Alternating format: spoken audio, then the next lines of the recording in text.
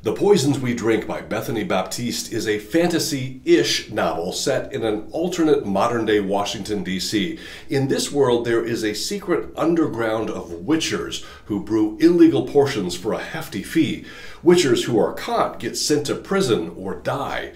18-year-old Venus Stoneheart is seeking to avenge her mother's murder and has an offer to extract revenge in exchange for brewing potions to influence the votes of U.S. senators. Congress is set to pass a law that would make all witchers illegal, and powerful people on both sides are doing anything they can, from potions to blood oaths, to influence the historic vote. The broader themes are easy to see. Swap out witchers with any other ethnic group to see the critique of our current political climate.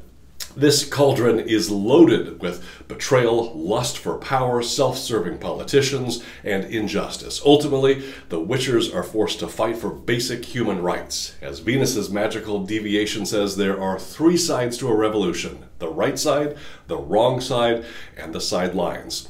Which side do you want to be on?